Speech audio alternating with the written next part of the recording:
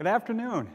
Welcome to As Seen on TV, bringing C# to the living room, or an introduction to Apple TV and tvOS development and using Xamarin. My name is Matt Soucoup, and before we get going, I want to tell you just a little bit about myself. I'm from Madison, Wisconsin, where I started a company called CodeMill Technology that focuses on Xamarin-based development work. Personally, I've been developing mobile.NET apps since 2009, back in the MonoTouch and MonoDroid days, with my first app hitting the App Store in 2011. I'm a Xamarin MVP, and I've started a user group up in Madison that focuses on mobile development topics. And I go around to various user groups and conferences and talk about, well, Xamarin-based stuff. So I really love doing this. But that's enough about me. We have a full session here. I jam-packed a lot of stuff in here. So with that said, I'm not sure how much time we have for questions today. But if you do see, I'll be hanging out after the session in the back, so if you have anything, feel free to grab me. If you see me in the hallways, grab me or send me a tweet. I'll answer. Love talking about it. And I'll be posting the slides and demo code up on Twitter too as well. So let's jump into it. Apple TV and tvOS. It's not every day that we get a brand new platform to develop with. And I was all ready to go, but then I started seeing some of the screenshots that Apple released, and I was like, whoa, wait a minute here. The user controls looked different. The content that we're displaying sure is different. We're not just using an iPad anymore. We're using the whole TV, and there's going to be many people in the living room using it. And the user interaction model couldn't be more different. We're not using the touch screen anymore. Instead, we are using a remote to interact with the TV. So, I mean, it is completely different. However, after digging in, I found it wasn't too bad. There's a lot of the same frameworks that are still there. There's still core graphics, there's still AVKit, and UIKit still available, so it wasn't too overwhelming. But to be clear, there are some major differences that we need to take into account before we can start developing great apps for tvOS. And that's what we're going to talk about today. We're going to talk about those differences between tvOS and iOS, and also some unique features to tvOS that'll get us up and running, developing apps very quickly. So some of tonight's topics in tonight's lineup. Firstly, we're going to introduce the tvOS hardware, OS, the tvOS, and then take a tour of some of the familiar iOS controls that have made their way over to tvOS and see how they're different. Then we're going to go into some new techniques that we can use to navigate between the views in tvOS, because we're using the remote. We're not going to be using the touchscreen anymore. Then finally, we're going to look at some best practices to present our content to a room full of people. So we have three new stars to introduce today. One is a familiar face who has undergone a new transition, an internal transition. The other one is a brand new star making their debut today. And finally, the other one we've seen around before, but we just can't put our finger on where we've seen them. And of course, we're talking about Apple TV, the Siri remote, and tvOS. So we're going to talk about some characteristics of each that we want to take into account before we start developing, some strengths, some weaknesses, and also some special considerations as we develop. Let's start off with the hardware. Here we're talking about the Apple TV box and also the Siri remote. The Apple TV box is a 4th generation box, and as you can imagine, with the 4th generation, it gets the obvious spec upgrades. Some things that I want to call out here, that has the 64-bit A8 dual-core processor with a pretty nice GPU built in, 2 GB of RAM, and it's also game controller capable. Works with the Siri remote as well, and also the Apple TV remote. This here is the Siri remote, and we're going to talk quite a bit about it later, but we're just going to show it off right now. Touch surface at the top, swipes, taps, clicks, various menu buttons, and a lightning connector at the bottom that you can recharge it with. Talks over Bluetooth, also has IR, accelerometer, and a gyroscope built in as well. So some strong points and weak points for each of these is that it has ample power for our apps.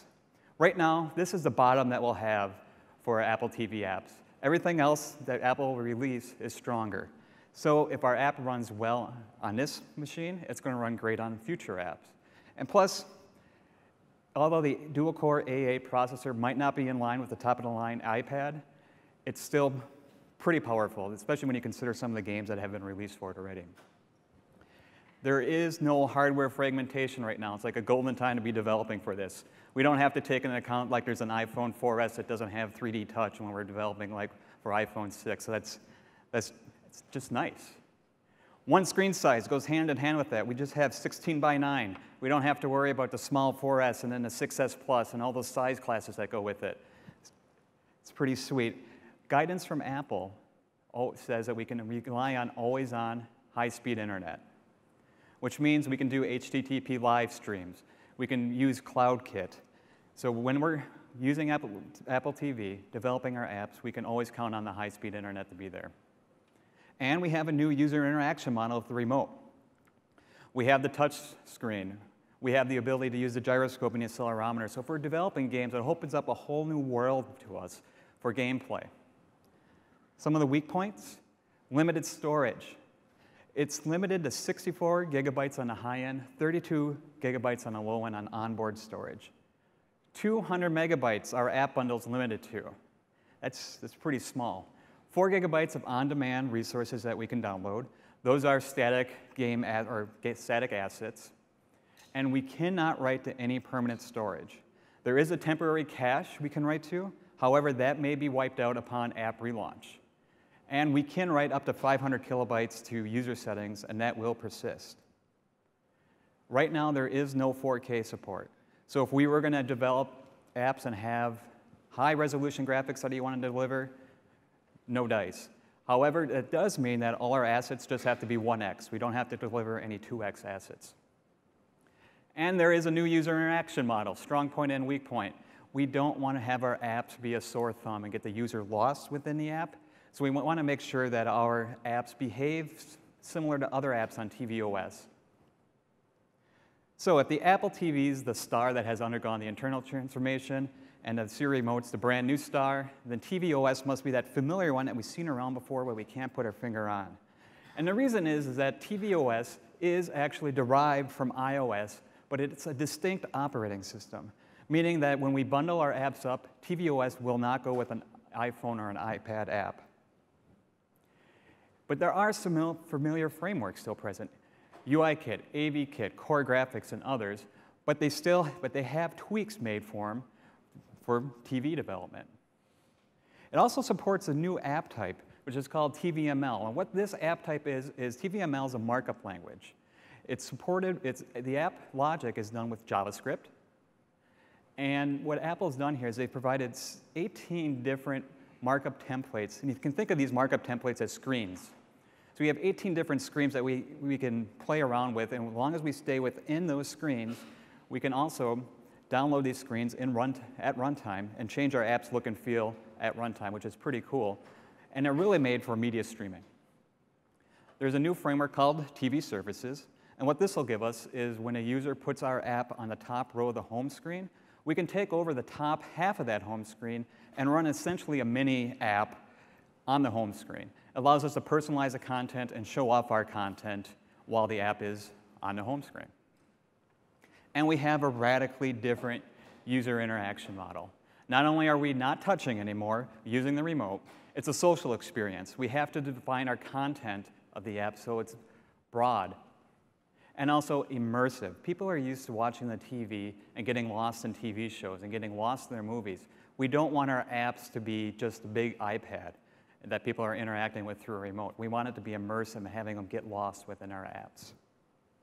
So with that said, we're going to take a look at some of the tvOS controls that are derived from iOS UIKit and see how they're different. And some things I want to pay particular attention to is how they are immersive and how they get out of the way of the content itself, and also how they draw the user in to use the remote to interact with them. First off is the tab bar. The tab bar itself will come down from the top, and it'll pretty much make the user go back and forth, invite them to swipe back and forth to pick different tabs. As soon as they pick one, the content appears, and the tab bar will slide up off the top, getting out of the user's way and allowing them to interact with the content below. They swipe back down on the remote, and the tab bar appears again. So the tab bar is in and out and gets out of their way. This next screenshot is from the Yumly app, and you see that one is immersive. It shows this beautiful background picture of Greece. And then we have a split view controller, which takes up the entire screen. On the left-hand side is a master view controller, and we have the UI table view controller in that as well, but there's no Chrome on it. It just blends into the back. Over on the right-hand side, we see the detail view controller with a collection view.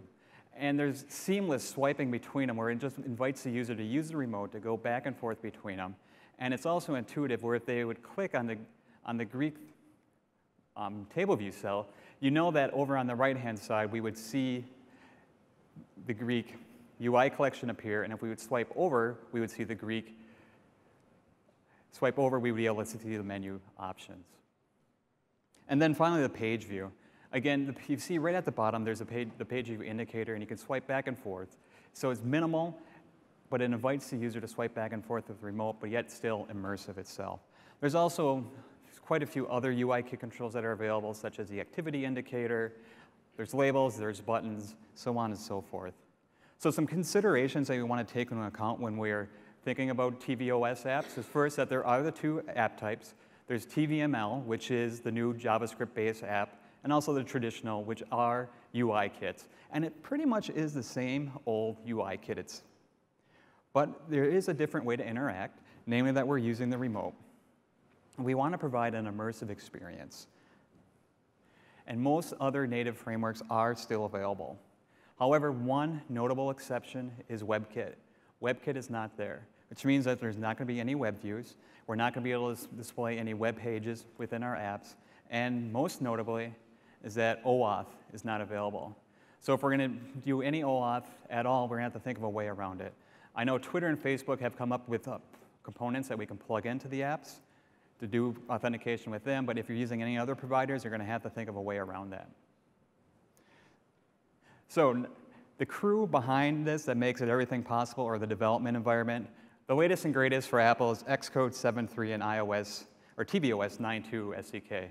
On the Xamarin side, we're moving over to the beta channel right now. It's not available in the stable channel, and it's going to be beta cycle 7, and then Xamarin Studio 6, notable for the dark theme, as we saw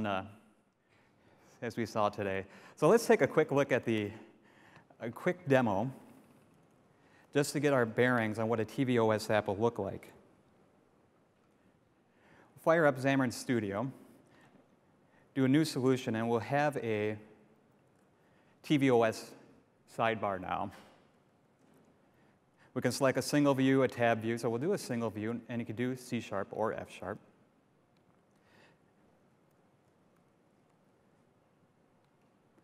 We'll evolve, and we'll create it. So the basic templates that come up, you have the app delegate, which is going to look exactly like your iOS app delegate. There's also a view controller, which, no surprise, looks just like an iOS view controller. And by default, it is a storyboard-based app. The storyboard does have one difference, and when it does come up, we'll see it. You can also do this off of zip files, or if you wanted to do all in code, you can as well. I find using the storyboards most intuitive just to see everything at once. And the big difference between the storyboards from a tvOS and an iOS app is that the storyboard is quite a bit larger. So let's just create a quick user interface. We'll drag two buttons to the screen. As we can see, there's really not much difference, or no difference here as when we're creating an iOS app.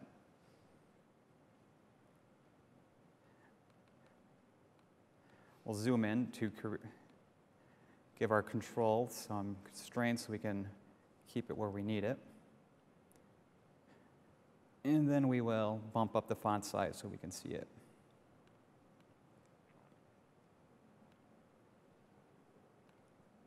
Again, everything's the same as we have been doing in iOS. Give it a label, and we'll do the same thing over on with the buttons.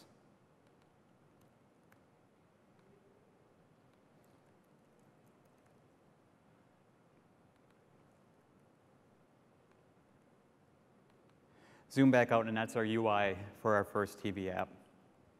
So if we want to add an action or an event behind the scenes, all it is, again, is clicking the events over on the Properties pad and then adding the action. Brings us over into the view controller behind and adding it. So let's take a quick look at the designer.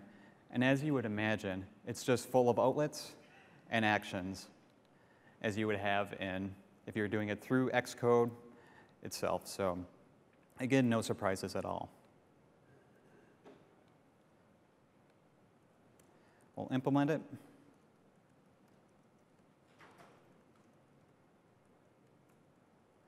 And then we'll run it. And I'll bring up the simulator.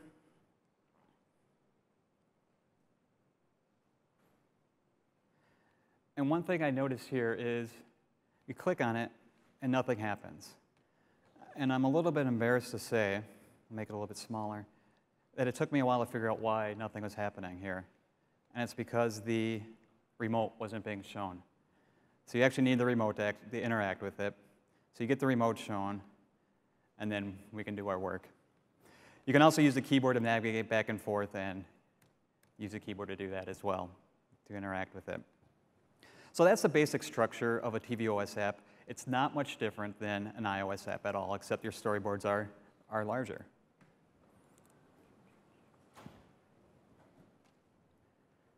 So we'll jump back out to here. So now that we have a general feel for the tvOS differences between iOS and what the tvOS offers us, let's take a look at one of the major differences between tvOS and iOS, and that's how we allow the user to interact with the operating system through the remote. And that'll lead us into something that Apple calls the focus model. So we're going to investigate the types of interactions that the user can have with the remote control, handling the events that gets fired, then navigate between the views that are on the screen, and then some design considerations that we need to take into account. That leads into the focus model, so we'll define what that is, how the focus engine implements the focus model, and then how our code can interact with it. And then finally, we'll end that up with a demo. So we can't talk about interacting with tvOS without taking a look at the Siri remote. So all interaction, obviously, with tvOS is going to happen across the room. And the way we do that is, unlike in iOS, in tvOS, there's when only one element on a screen can be interacted with at any given time. In iOS, you can tap anywhere on a screen and have any element be interacted with. tvOS is the opposite way. Only one element can be interacted with, and that element is called being in focus. The Siri remote is the way we manipulate that in focus element. Certain game controllers can do it as well. The Siri remote can be used in landscape mode, and it also has an accelerometer and a gyroscope are available as well. So back to this screenshot with these 6 event emitters, as I call them. Out of these 6, the home, the volume, and the Siri search button are not available for our use. They're system reserved. That leaves us with the touch surface, the menu, and the play pause. The touch surface allows gestures, but only one finger only swipes. No pinch to zooms. Taps, lightly tapping on the touch surface, and then full-on clicks, where you click down and actually get the tactile sensation. The menu button is always going to be a back button in our navigation hierarchy. Or if you're developing a game, it's going to be a pause button to bring up the pause screen. And then finally, the play pause button. Generally, that's going to be a playback shortcut if you're displaying media. Or if you're doing a game, it's going to be the game controls, such as fire or jump. So let's take a look at some of the events, or how we would handle the events that the remote would throw. For a touchpad click, it's going to look a lot like a touch-up inside event, where we just handle on a button, a primary action triggered, and then we just do something with it. You can do the same thing as we saw through the storyboard or through Interface Builder, but this would all be just in C#. One thing to note, though, is that there are no touch events in tvOS. Instead, we have something that right here is called the primary action triggered, and there are what are called UI press objects. So if we get down to the low-level tracking, we would have presses began, presses changed, and presses ended, instead of touches began, touches changed, touches ended. To handle a swipe recognizer on the touch surface, first off is a UI swipe gesture recognizer. Then we can pass in the action that we want to have happen to it. Next up is we do the direction that we want to have. So this one would just be up. And then finally add it to the view that we want to have listened to. Then a remote button click. It's a tap gesture recognizer. Here we say what we want the allowed press types to be. And so you'll notice that there's a UI press type enumeration that we pass to it in an array. So play, pause, menu, or any of the D-directional buttons on the touch surface, such as up, down, left, or right, can be passed to it. And then again, you're just adding it to the view that you want to have listen to it. So this is all pretty similar from what you would expect from iOS development. There really isn't anything new here. But what is new is the way that we implement it. And that leads to some remote best practices. The one thing we always want to do is to not repurpose standard gestures.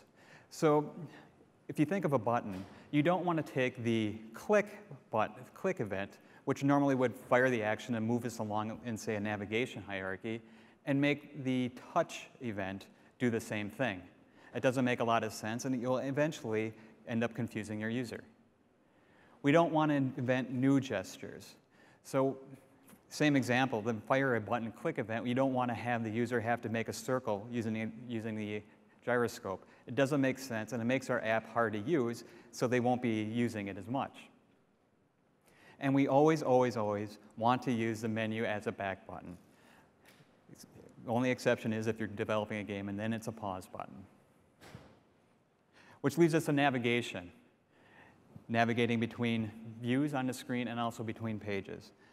The golden rule here is that everything needs to be obvious. We're starting with, there's only one item in focus at any given time. The focused item needs to be obvious. It needs to stand out from the background. Movement between items needs to happen with minimal gestures. And so for this, imagine that you have a grid of items on a screen. Each one could get focused. And you want to go from the upper left-hand item, which has focus, down one row. You don't want to have to go all the way down a row, then down, and then go all the way back in order to get that one item focused. It doesn't make a lot of sense, and you're going to end up frustrating your users. Instead, you want to just be able to go down one. Same thing with screens. The navigation between them needs to be intuitive. So what we're talking about here, you want to have a single point of entry into any given screen. You don't want to have two ways in to a screen, because if the user gets to it from two different ways and hits the back button or the menu button and doesn't remember how they got there, they might get disoriented as to how they got there and wondering why they're back at this one screen when they expected the other one. So there's a learning curve for the user to learn tvOS, and we don't want to confuse them.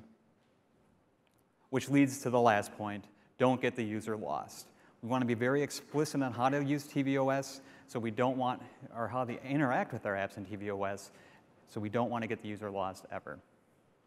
So let's take a look at this screenshot and see how, this is from the Apple App Store, and see how they implemented very obvious and intuitive user interaction. We're going to start, the control that's in focus is in bright white, and we can see that's the preview button. And we can be reasonably assured that if we would click on that, we would see a preview of this app. If we would swipe right on that preview button, the $2.99 button will come into focus. It would be bright white, and we can be reasonably assured that we would click on that, we'd be given the opportunity to buy this app. Preview button's in focus, and we would swipe down, we can be assured that Jupyter would come into focus, the screenshot below, and we click on that, that would come in, be full screen. This is all great. It works as you would expect, and it's intuitive, and you know what's in focus and how to interact with it. But how do we as developers control that? Do we have to enter a swipe right gesture recognizer on the preview button to set the focus over the $2.99 button, and then a down gesture recognizer to give Jupyter focus? And then the $2.99 button kind of sits between Jupyter and the sun, so if we do a swipe down gesture recognizer, which one of those two gets focus? I mean, so all of a sudden we're doing a bunch of different focus swipes, and what happens if there's a new control that goes between Jupyter and the sun, and then we have to rewrite all our gesture recognizers to make sure what gets focused is proper, and it becomes worse than doing auto layout. It's how do we handle that? Luckily for us, that Apple has introduced something called the Focus Engine. And the Focus Engine is the implementation of the focus model for UI kit controls. The focus model being everything we've talked about up until this point. It's a theory of indirect UI manipulation, namely, only one view is in focus at any given time, and obvious and intuitive movement between views. The Focus Engine is intended to use with the Siri remote, although it does work with others, and it provides a consistent user experience across tvOS. Again, not to get the user lost across any of the apps within tvOS. So now some API basics with the Focus Engine. It is responsible for maintaining a single view in focus at one time. Even if we wanted to, we couldn't make two views have focus at once. Wouldn't be possible. It also takes care of finding the next focusable view for us, and it's going to do so in the way that's most obvious. So in the case of before, when we had the 299 button highlighted and we would swipe down, it would make the leftmost view focusable. There are ways we can override it and give it suggestions of what it should make focusable, but by default, it's going to make the most obvious one focusable. It's also going to do things such as handle momentum swipes. So if we have a bunch of views lined up in a row and we swipe right hard, it's going to skip several ones in a row and go towards the end. Same thing if we had one focusable view partially obscuring another one, the one that's obscured isn't going to get focused. So it's going to handle all these weird edge cases for us that we don't have to worry about. We cannot set focus programmatically. There is no .set focus. We can do things to request focus. We can say, hey, I want a focus update, but we cannot explicitly set focus anywhere. And the reason for that is we don't want focus to go from the upper left to the lower right automatically without the user actually doing something to trigger that. The focus engine also provides an API to respond to focus changes. So in this case, there is an event that gets fired that says, here's the last focused view, and here's the next focused view. And then we can have the opportunity to apply animations to it to draw the user's attention to, hey, this view's going out of focus and this one's coming in focus, just to provide a better user experience and to draw people's attention to what's going on. And the last point is that we don't want to fight the focus engine. The defaults on most UI kit controls are going to work right away out of the box. So we don't need to fight them. We can do things to enhance them, but we shouldn't be swimming upstream against them.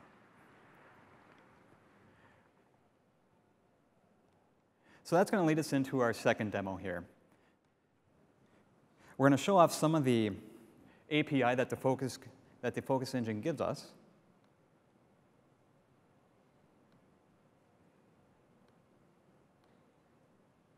And how we can use it towards our advantage.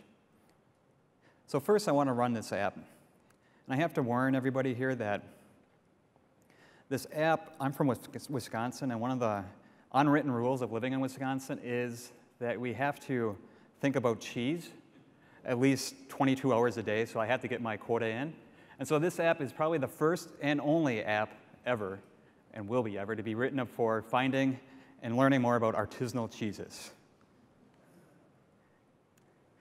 So here we can bring in and we can read about the cheese. We can see a video of making of it, view any wine pairings, and then view more about the dairy that made it. And then finally, we can give it, if we like it, the wedge of approval. But unfortunately, we cannot get that wedge of approval highlighted. We can't bring the focus down there. And the reason for that is that it's an image view. And by default, image views cannot get focus because they're images, and you're going to have images all over the place, and by default, you don't want images getting focus. So let's change that. Let's get that image to have focus. So what we want to do, we're going to add a new class called focus image. I already have a snippet made for it. And what we're doing here, we're just registering it so the runtime can see this UI image view that we inherited from. And the constructor that gets invoked from the storyboard, we call this initialize display function. The same as we would do in iOS, we're saying, hey, this image view can interact with the user. And this next part's new. We're saying adjust image when the ancestor gets focus. So when the image view actually gets a focus, tvOS is going to adjust the image for us to make it obvious that the image view has focus.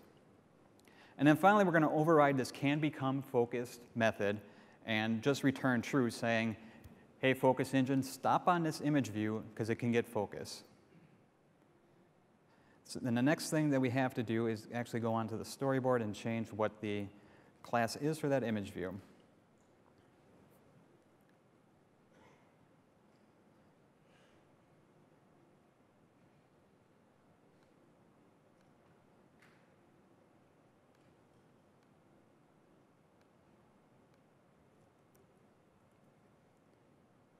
Clean the solution, and we'll run it again.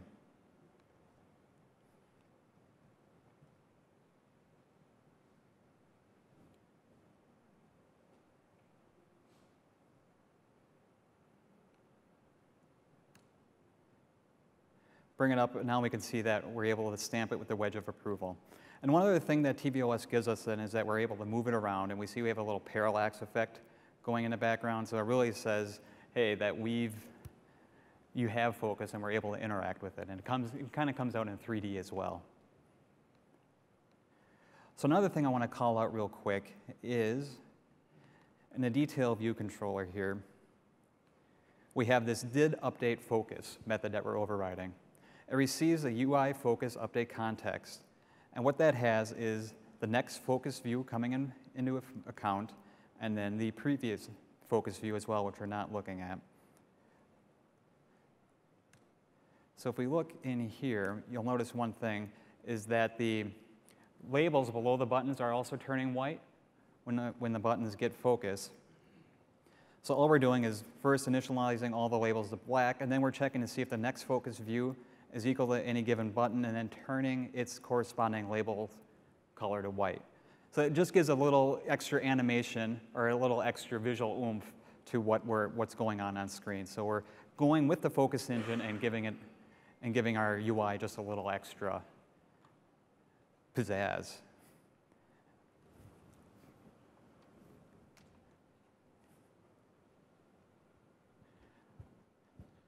All right, so to recap on scene one, that all user interactions are going to be happening at a distance. No more touch screens. So we have to maintain a consistent remote control experience across not only our app, but across tvOS, because we don't want to get the user lost, and we want to give them easy navigation. And we need to take time to understand the focus model and the focus engine as well. So not fight against it, but so we can give our app just a little bit better.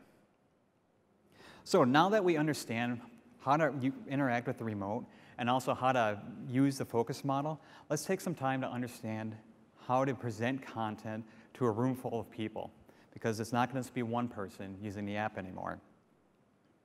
So we're going to look at some design practices to provide a cinematic experience for many people far away, and also how to best do organized and legible content, and some tools to provide it, including stack views and collection views.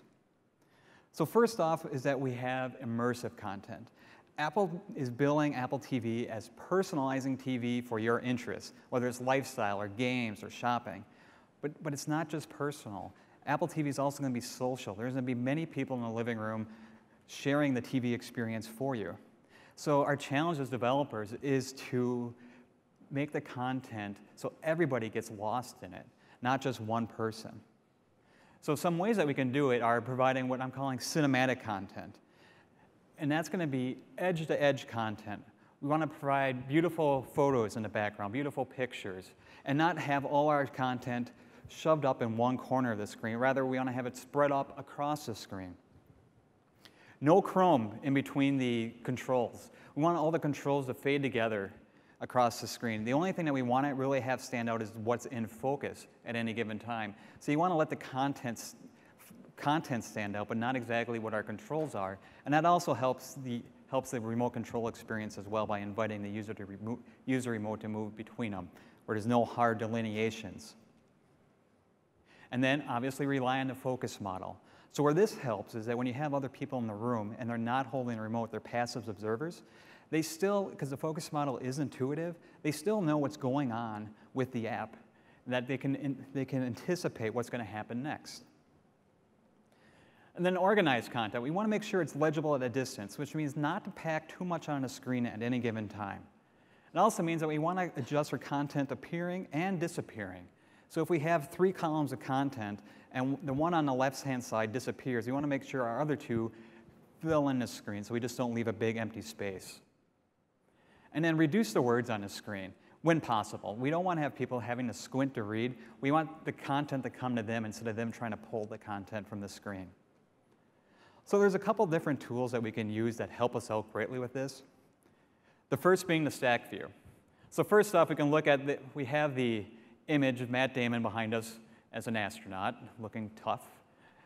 And we have 4 buttons along with their labels on the bottom. And to keep those buttons organized with their labels, they're all put in a vertical stack view. And to keep all those aligned, we have those in a horizontal stack view. So if we had to add a new button along this row, all we have to do is add a new vertical stack view. That horizontal stack view would take care of it for us, or popping it in right away. Or if we had to remove the $5.99 rent button, it would be no problem at all. The content would adjust and fill in. Same thing for the ratings across the top. All those labels are put into a vertical or horizontal stack view. Then that entire section then is a vertical stack view. And then if we would increase the amount of text in there or take the text out altogether, we can adjust the content in the view. The director and the star information, another vertical stack view, and the whole thing is wrapped in a horizontal stack view. So these stack views are really helping us out, and then we don't have to do a whole bunch of auto layout constraints at all. It's great for adjusting for the content appearing and disappearing automatically. Collection views. We're going to see grid layouts all over the place in tvOS. They're a great way to display a lot of data easily, and they still follow the same old collection view paradigms that we're used to from iOS with a data source and delegate pattern. We are able to obviously customize the view itself. We have the supplemental views we can provide. And the layouts are changeable at runtime as well. And the focus engine actually takes care of the scrolling for us. So at here, if we would scroll down on the touch surface, the focus model would scroll up. This is also a collection view. And again, it's obvious to tell which view is in focus. It's the one in the upper left with the label, but it's a little more artistic on the layout design. Again, organizing all the content in a way that's easy to understand. So what we want to do is we want to provide a living room experience. We want to bring all the people, even the passive observer of our apps who's not holding a remote, and bring them into the app itself. We want to have immersive, edge-to-edge content, and no Chrome, if we can help it, in between our controls. Easy to read content and easy to understand it from a distance. And we want to, in order to help do that, we want to adjust for content appearing and disappearing. Two tools that'll help us do that are the stack view, auto layouts, little helper as I call it, and collection views, which are grid organizations. So to sum up in our closing credits here, that we have a new generation of hardware and a new remote. tvOS gives us two new ways to write apps, the tvML and also the traditional, which generally is going to be UI kit based unless you're doing apps. The user will not interact directly, so we're going to have to rely on the focus model. We want to make interactions with it as obvious and intuitive as we possibly can, and we want to have immersive and organized layouts. So again, my name is Matt Soucoup. Thank you for everybody coming out. I really appreciate it.